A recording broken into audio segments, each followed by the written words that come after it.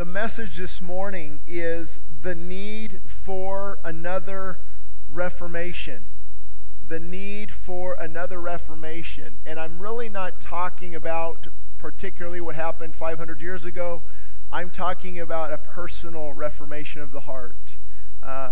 Me and Morgan were transformed with our recent trip to New York, and just going to the Brooklyn Tabernacle and seeing their Tuesday night prayer service and 3,000 people worshiping, and it just came back just with a renewed passion for what God can really do in a church that's on fire for Him. And looking at and talking with the people there, the need for a personal reformation is actually a greater need than another reformation. I'm going to explain what I mean by that in just a minute. Because when I put up the title, The Need for a Reformation, most of us are like saying, amen, brother, preach it. The churches need to be changed. The political system needs to be changed. I can get a huge amen on that one for sure. So many things, yes, Reformation, but we forget that it actually starts here. Reforming our own heart, that reforms the home, that reforms our marriages. And what I mean by Reformation is this: it's a reforming, a renewing, a restoring, a reviving of, guess what? The truth. Anytime the word reform, I instantly thought of concrete. Not everybody will know what I mean by that, but you construction guys, especially in concrete, you will know what I'm talking about. Reforming. I remember many times I would come out and I would dig footings so they could put their forms. And then once they looked at the plans a little closer, we're off a foot. So Shane, can you backfill the dirt and compact it? Very, very good. So it's because we're actually in the house foundation now. Compact that and do what? Remove those forms and reform it. Reshape it according to the truth outlined in the plans that I knew that word was going to get me. Architect, thank you. My goodness. The architect, the plans, because who goes off of those plans? Right? I mean, the plumber can't say, well, I'm going to put the restroom over here. And the electrician, well, I'm going to wire here. And the roofer, I think the roof should go over here. I mean, who does that? Never. Everybody goes off of the stamped set of plans, the most recent set of plans. And that's what we have to do often in our own lives, is to reform, to renew, to reshape, to get back on track. What we're celebrating after the second service, and what the message is really centered around, is what happened 500 years ago. On October 31st, not everybody celebrates Halloween. Sometimes we celebrate the Reformation, right? That's a whole nother topic. But what happened 500 years ago? A person by the name of Martin Luther, a monk who was actually in the Roman Catholic Church, started to read the Word of God and was actually saved by the verse that the just shall live by faith. And he was saved. And as a result, when you're saved and when you're looking at the Bible, you'll see some inconsistencies within the established church. So he actually went, protesting and went against the church. He had the audacity to what? Hammer the 95 Theses on the church doors of Wittenberg, Germany in 1517. These are all the grievances with the church that they need to go back to. Let me pull this out, a good reminder, right? Hey, what does this say? Not what does everybody else, because actually when it gets away from this, anything goes. Anything goes. And that's when many of you saw the interview on Fox News that I did with a pastor who embraces the LGBT agenda and actually allows, anything to well, I'm going to not go there. I'm going to be careful. But what happens is the whole battle was over this. This is changing. It really doesn't mean that anymore. We have a new truth now, a new revelation of what God is doing. Where does that end? Because what you think, then what he's telling me, what he's telling Pat and Chris and Mike, it's all different. See, it has to go back to the foundation, back to the truth. So that's what we celebrate. And believe it or not, it actually didn't start with Martin Luther. It started. Let me just briefly talk about three different eras in church history. What they look at is the apostolic era. It's when the church was born. Then there's a church fathers era, when people like Polycarp, Justin Martyr, Ignatius, Irenaeus, different church fathers in the early 1st, 2nd, 3rd centuries, their writings, we look to them. And it's interesting, we were all part of the Catholic Church initially. Okay, good, nobody left yet. Right. That just means Rome, that just means universal church. We are all part of that. And then around, 391 or so AD, Rome married the church. And that then became the position of power and authority. And that's where many people believe that a lot of the corruption came in around that time. And then that's when it became the Roman Catholic Church. And then, in my opinion, because that's one argument, they say, well, the Roman Catholic Church would say that our history is right from the apostolic era, Shane, right when Jesus built his church. But you guys started 500 years ago. And I usually say, no, we go back 2,000 years ago to what Christ said, what the church was built upon, the Word of God. So in that time, though, I think there was Reformation. People were going back to the Word of God. There were true, people following what God said. We just don't have a lot of recorded history. And then we get to around the 1380s, 1384, John Wycliffe died. He had a stroke. He actually started to translate the Bible into the common tongue of the people. That was not a good idea. It was in Latin, and they didn't want the people knowing the Bible. That in and of itself should tell you a lot. I made a promise today I wasn't going to rail on different religions or different things, but here's the truth, that it was in Latin. So people like John Wycliffe, who was called the morning star of the Reformation for this very reason. And then people like, have you heard William Tyndale? Tyndale House, John Huss. Actually, Huss means goose. And when we get that phrase, your goose is cooked, from that. William Tyndale and John Huss were actually burned at the stake for translating the Bible. Heretical, heretics, because they dared to challenge the established religious system of the day. A lot to think about. To be chained to a stake with wood underneath you and set on fire. See, so this disagreement runs pretty deep between Protestants and Roman Catholics. It's a pretty deep little hurt there, and I'm invited sometimes to ecumenical things. Can't we all just get along? And we can all get along when the foundation is Scripture. If you go back to Scripture, then groups can get along. And Protestant comes from the word protest. So they protested what was being taught in the church at that time. So hopefully that gives you a little bit of background. So it's not some new movement that sprung out of the spirit of rebellion. It actually was wanting to always go back to the initial teachings of the church and the initial teachings of Christ. So, a couple scriptures we're going to put up on the screen when we talk about reviving, renewing, restoring, going back to the truth. Psalm 119. Psalm 119. The sum of your word is truth, and every one of your righteous rules endures forever. Forever. Did you catch that? It doesn't change. It's not relative based on our situation. And then John 17. Jesus says, sanctify them in the what? Relativism?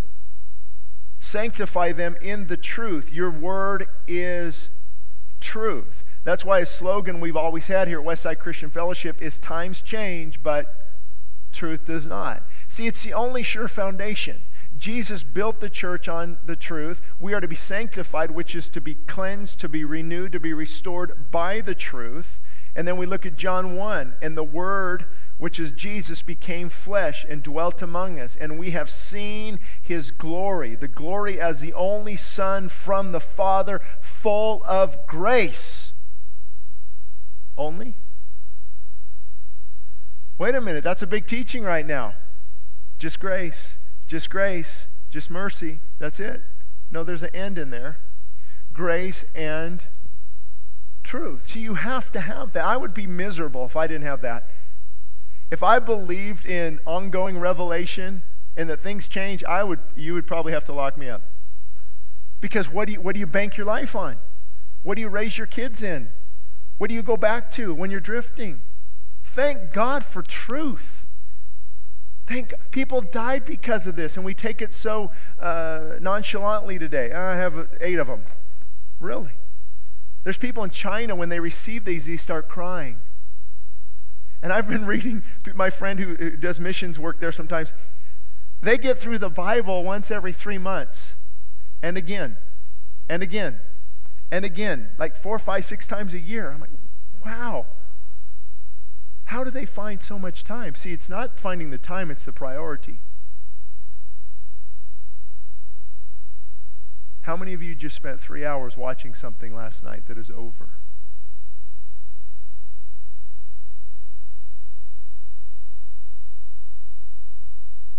You watch a guy lick his bat, but we won't read the Word of God. It's an inside joke. I just still don't understand that, but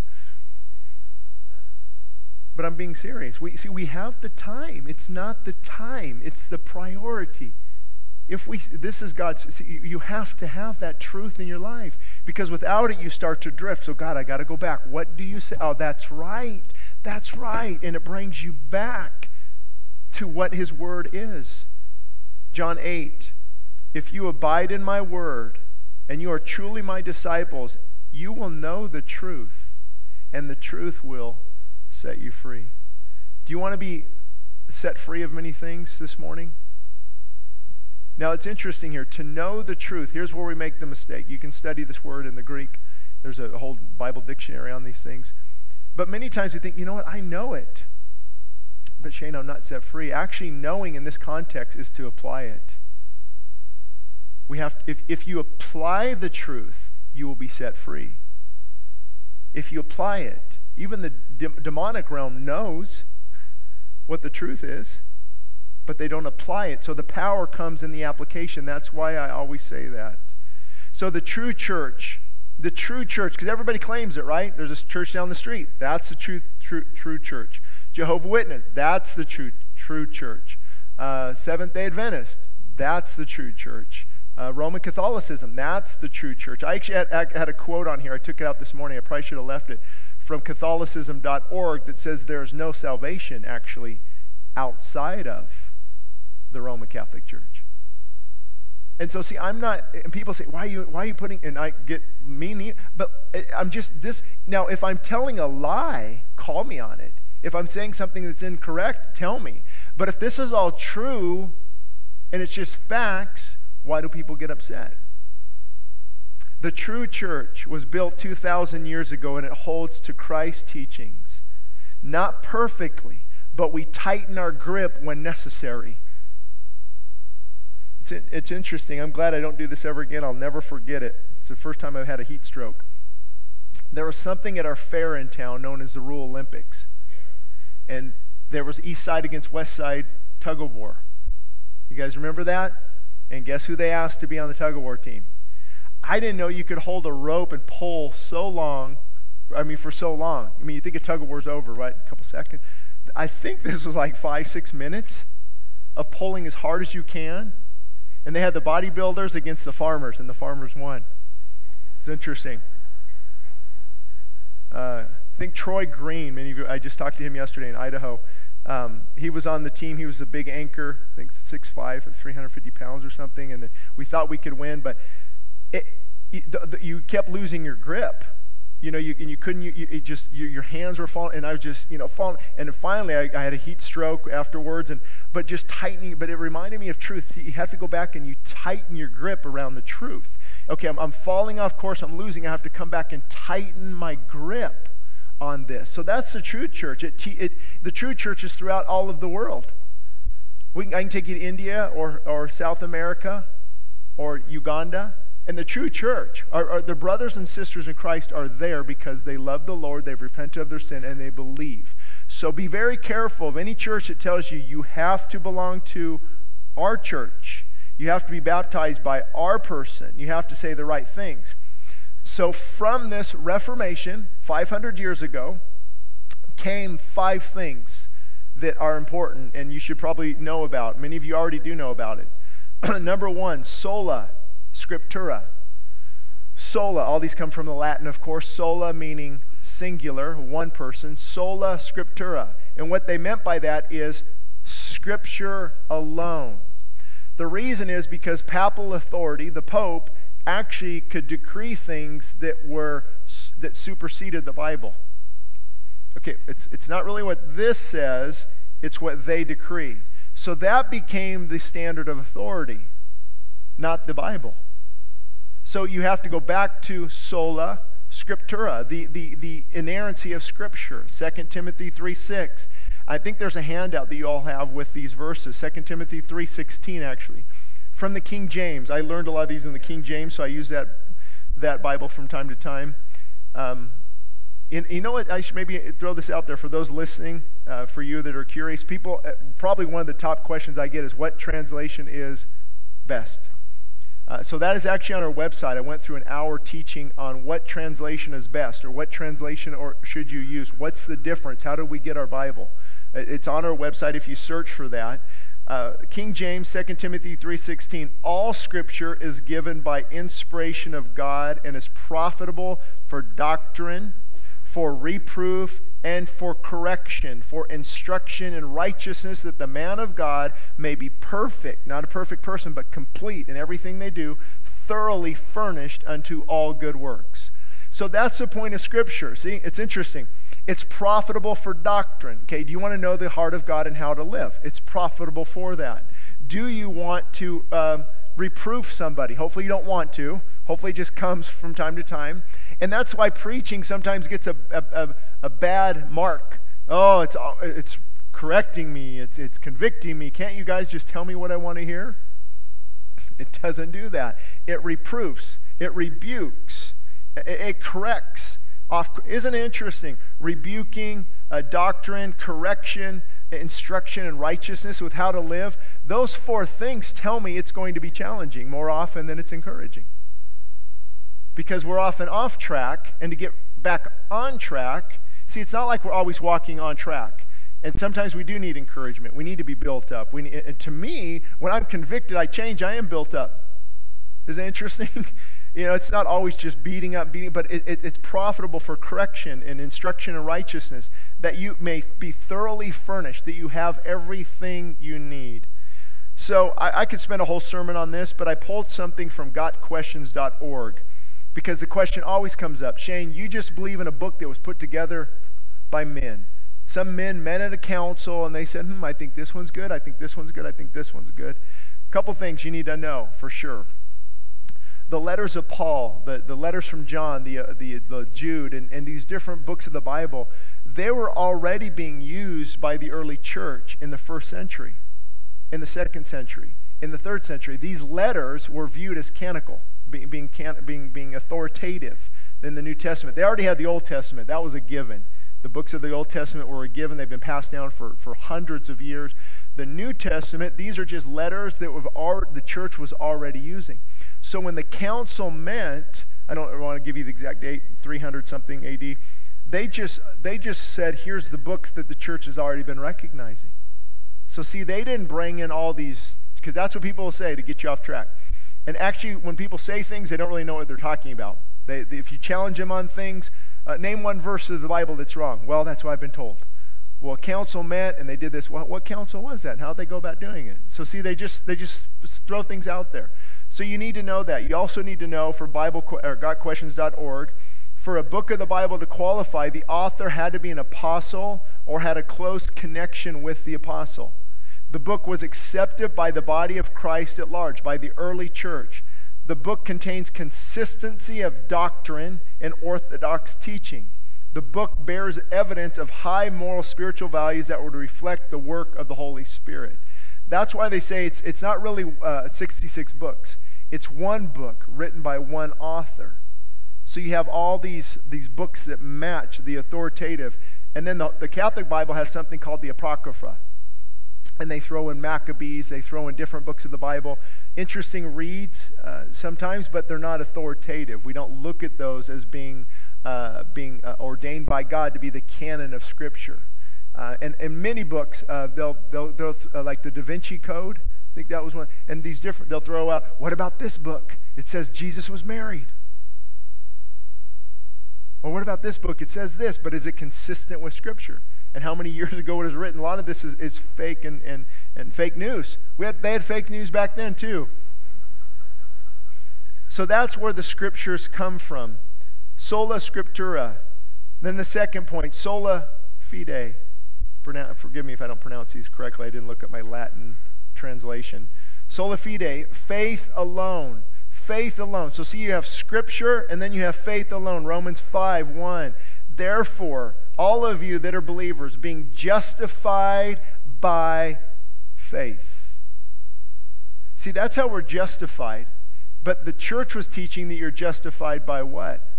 Works. Oh, I did so many works for God today. I'm going to go to heaven. That's not biblical. So faith alone.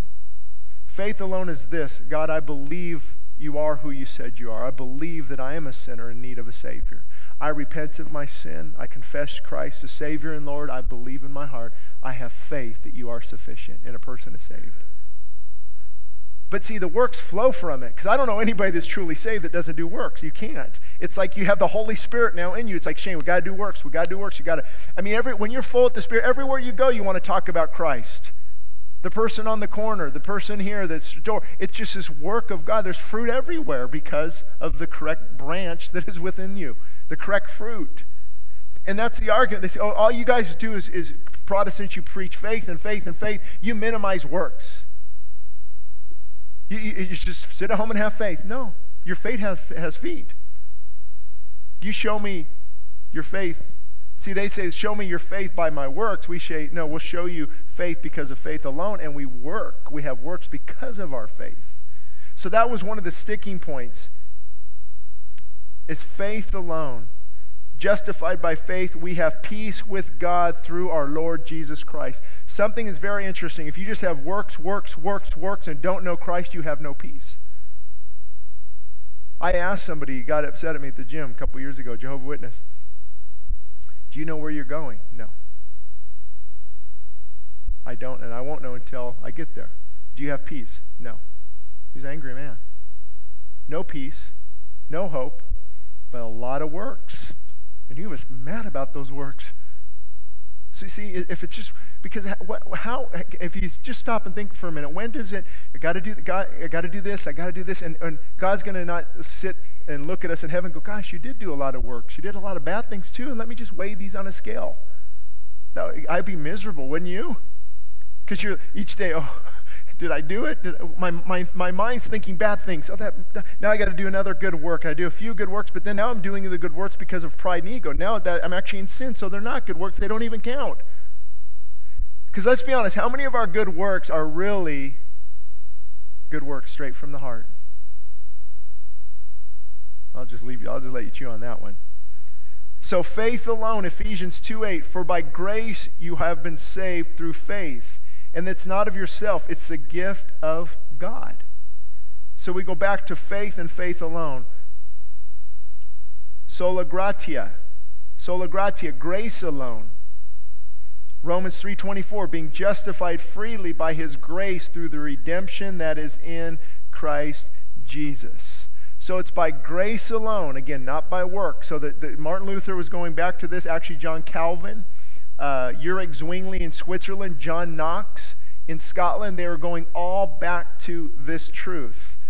Solo Christo, and it's solo instead of sola because it's a masculine form there. Solo Christo, Christ alone. Now this might seem odd to some of us, but back then it was Christ plus certain things. Christ plus I have to do these things. So I said, no, it's Christ alone. Matthew 7:21, not everyone that says unto me, Lord, Lord, shall enter the kingdom of heaven, but he that doth the will of my Father which is in heaven. John 14:6, Jesus said unto them, I am the way, the truth, the life. No man comes unto the Father but by me. That's pretty narrow. So see, they were going back to that because they're teaching the people, just go to Christ.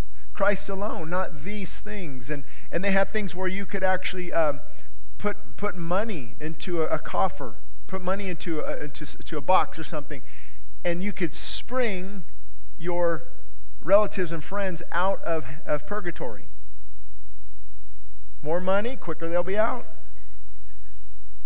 I mean, can you see why this just infuriated true believers? I mean, purgatory is not even a biblical concept. And I mentioned before, when I met with a priest down in Santa Clarita of a large church, 4,000 people church, and I asked him, what about purgatory? He goes, well, Shane, our shame and guilt has to be done with somehow. Did you catch that? We have to go to purgatory because our shame and guilt has to be dealt with somehow.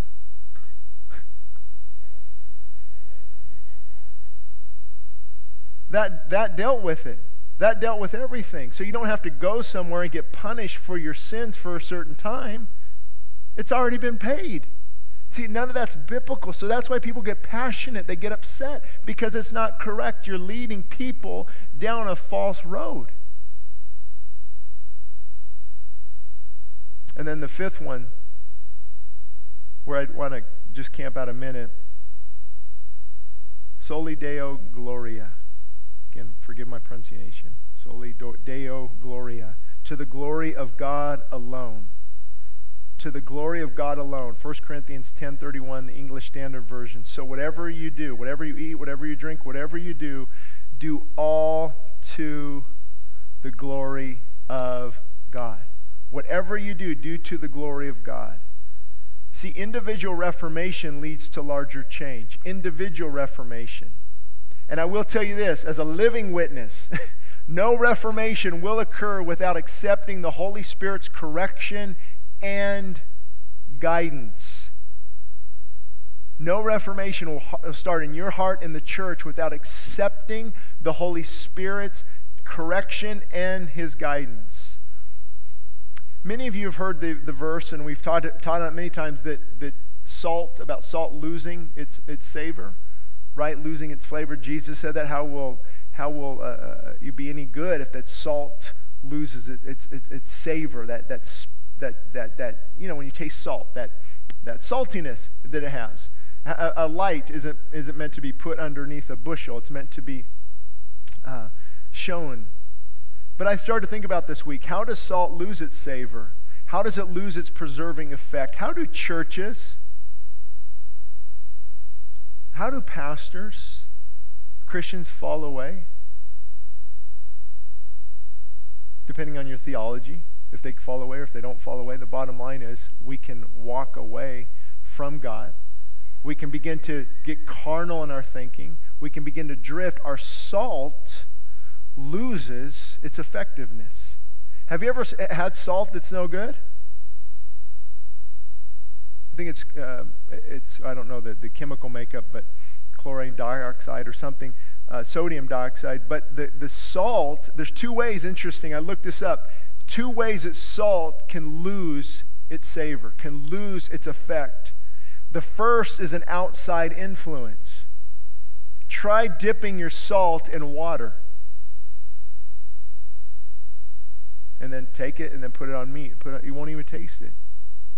Same thing with the believer, same thing with you in this room. An outside influence can come in and begin to quench that work of God, begin to quench and grieve what God is doing. It takes all the savor away. It's an outside influence. And then the second thing, an internal change in our taste buds. Something can happen on the inside. So see, salt loses its effectiveness by what's coming on the outside, and guess what else? What's coming from the inside. Something within us can change it. So if the taste buds, when a person's sick, have you ever noticed, or if they told you, I just don't taste the things anymore. I can't taste that. One of the interesting things that happened to me over the years of fasting and different things is now I crave broccoli. I crave bell peppers cut up and put into hummus. What my taste buds used to hate that. What happened? Something changed within, changing within. And that happens here with salt. If there's something changing in your bodies, changing in your taste buds, you will not taste that. So is there something within us that is drifting? Is there something within us that is starting to wade away from God? Think of that song, Give Me Jesus. If you're singing that song with a cold, callous heart, if it doesn't mean anything to you, may I suggest that there may be a drift going on? May I suggest that there's a possibility of losing that first love? May I suggest that what God is wanting to do in your heart is being stripped away by outside and internal influences? That's why I often say, if worship is boring, if worship is hard, if it's distracting, if you can't sing, oh Jesus, I love you, oh how I love you, but you can't wait to watch the Dodgers, something is wrong. In the heart there might be a drift that is happening. And with your permission, I'm going to add another sola, if I can. 500 years later, are you ready for this one? I'm going to take a drink first on this one, because this is going to hit home. Sola is the Latin, but the word after it is not. It's English. Ready? Sola, action. Put feet to our faith. Put feet to our faith. This is a big issue in the American church.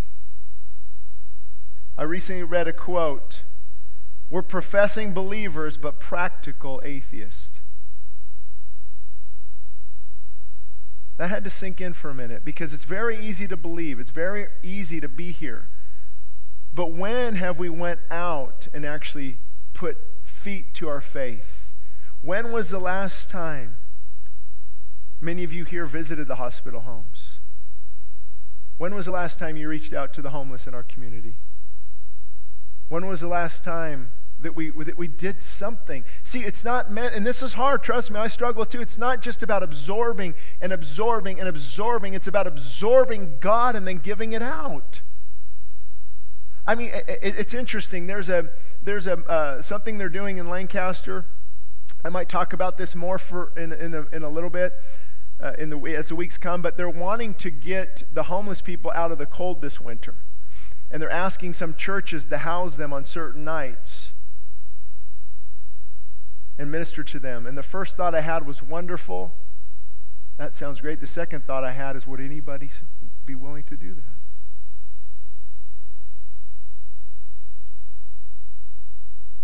Because I don't know about you, but I'm getting tired of being fed up on this. Fed up's probably not the right word, but being fed, right, on the Word of God, but then not giving it out. That's why many people are stifled in their growth. That's why they're angry and unproductive. Because you aren't designed to just take in and take out. That's actually selfishness. As a fellow struggler, right? Right here admitting it. It's the hard part. I can read the Bible all morning. I can listen to Air One on the radio. I can put on apps. I can listen to Jim Cymbala's book on tape.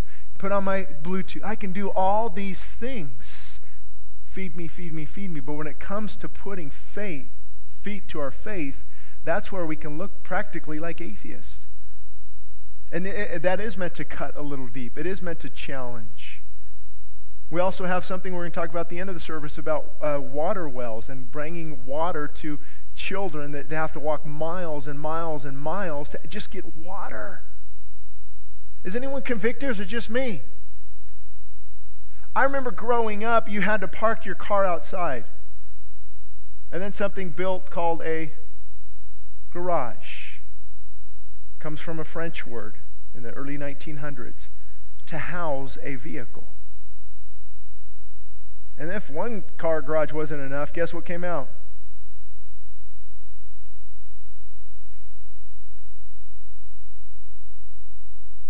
And then, when my short time in real estate, everybody wanted to get a house with a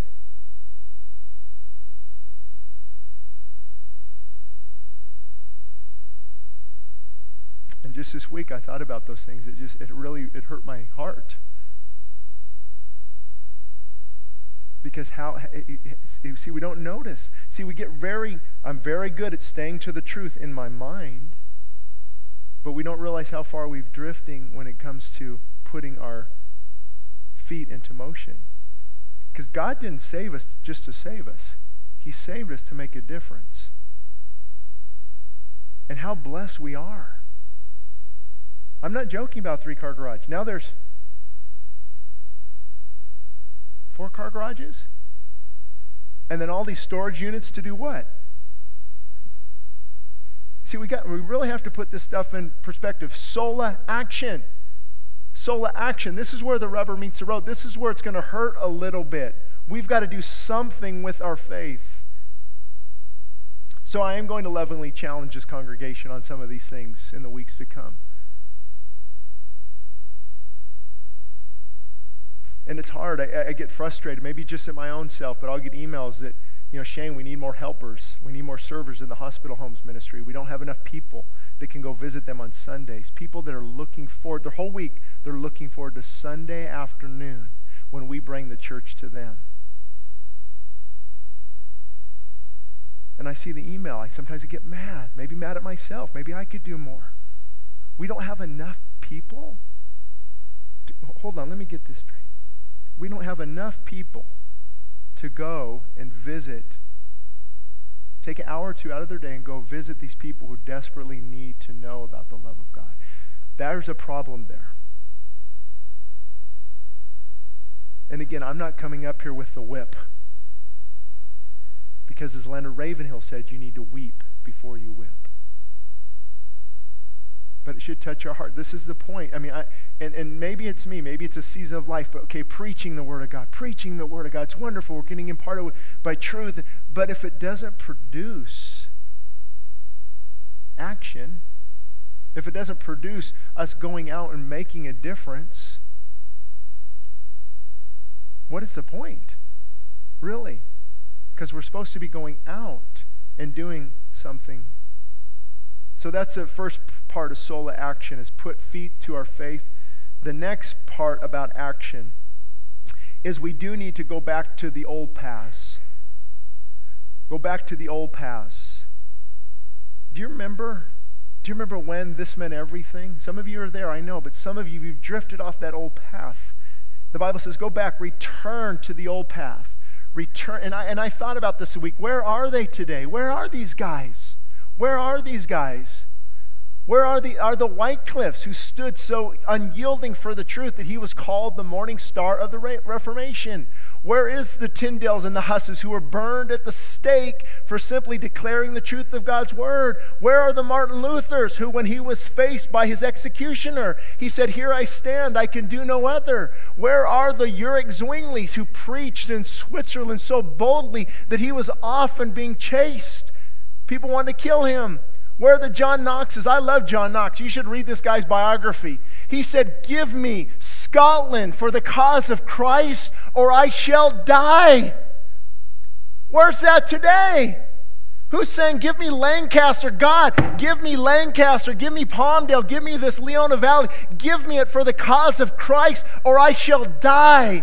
The reason they're feeling that is they feel the work of the Holy Spirit in their hearts, and they have to do it. George Whitfield, who brought the UK and America to her knees. D.L. Moody, who stood so unyielding for the truth. Richard Baxter, the Puritan, who said, "I preach as a dying man to dying men." Where are they today? Yes, I know they're here and they're there. Don't get me wrong. But we need to put action back into our faith. So I'll leave you with a closing prayer. I'll leave you with our closing action. Our prayer is this. Psalm 25:5. And I prayed this many times this week. God, lead me. Lead me in your truth. God, lead me in your truth and teach me. For you are the God of my salvation. For you I wait all the day long. Are you praying that? Lord, lead me to your truth. Because you better be praying that, because if you're not praying it, guess what direction you might be going? Remember, the human heart by default is already set on sin. Let me just turn this dial on sin. So if I don't do anything, that's the direction I'm going. So, there's another prayer. Lead me not into temptation. Jesus said, pray like this, lead me not into temptation. So our prayer this morning should be, God, lead me into your truth. Teach me, for you are the God of my salvation. For you I wait all the day long. For you I wait. Did you know that hurry is the arch enemy of devotion? Hurry, hurry, hurry, hurry, hurry. Going here. You cannot be devoted to God in that sense of seeking Him. You know, many of you know right now that when you can spend that time away with God, you are a new person. Because the Spirit's being built up and the flesh is being crucified. We have a retreat that men go to, women go to. It's twice a year. Talk to Mike Livingston after the service. We just had a group of guys come back from it and a group of women there right now. They are being transformed by the power of God. Anytime you take that little thing in your pocket that beeps all the time, you shut it off and you say, Lord, I'm going to seek you. Guess what? Within an hour, you have withdrawals.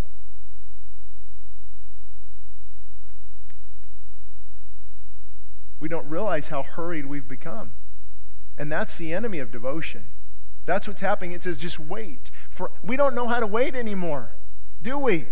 Try going to New York. Oh my goodness. Nobody knows how to wait. Fast pace, fast pace, everything's so fast paced. Go and wait. He says, just wait on me. And then our action this week needs to be Lamentations 3, 40 through 41. Let us search out and examine our ways and turn back to the Lord. Let us lift our hearts and hands to God in heaven. Isn't that powerful? In Lamentations, who would have ever thought? Lamentations is Jeremiah lamenting over the destruction of Jerusalem because of the sins of the people. So he's encouraging people, let us search out. See, no matter how far you've drifted, no matter how far you've gone, let us search out and examine our ways. Isn't it interesting? Search. Search means to examine and to investigate. Does my lifestyle line up with God's word, or do I need to tighten my grip? Examine ourselves. Turn back to the Lord. Lift up our hearts and hands to God in heaven. See, as a result of turning back to God, I begin to worship. It's interesting. There's a whole debate in the church, right? The hand raisers, the non-hand raisers, the suit and the tie, the not suit and tie, the charismatic songs, the conservative songs, the hymnals, the contemporary, the suit and tie, the this attire. You know, you have those different things going, the worship wars. There's whole books written on the worship wars. But the bottom line, when your hearts turn back to God, just like it said here, let us lift up our hearts and hands to God in heaven. See, to me, it's actually a point of submission. Because to do this 25 years ago, I would have laughed at you. Bunch of God babies, worships for women. What is this? I mean, we'll praise our favorite team, won't we? Look at that. Because, see, it's what's happening in the heart. That's why how many people jumped off the couch? Yeah, I can't believe it. Did you see that hit? Did you see all that? What are they doing? They're excited. They're worshiping. So that's all it is when it says we lift up holy hands to the Lord. Our hearts are on fire for Him. We want to worship. Because it's what's happening in the heart. See, I don't know about you, but I can't just sit there and let's get through these. Gosh, 30 more minutes. Ugh. I can't do that any more than I could tell my kids to just sit outside of Disneyland for 3 hours and do nothing.